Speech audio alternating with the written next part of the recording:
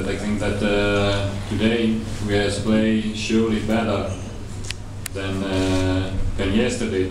But I think too that it was not possible to play worse than yesterday. So I think they play absolutely a good game. But at the end, USA has won, and so congratulations to USA, because I think that has been a very good match.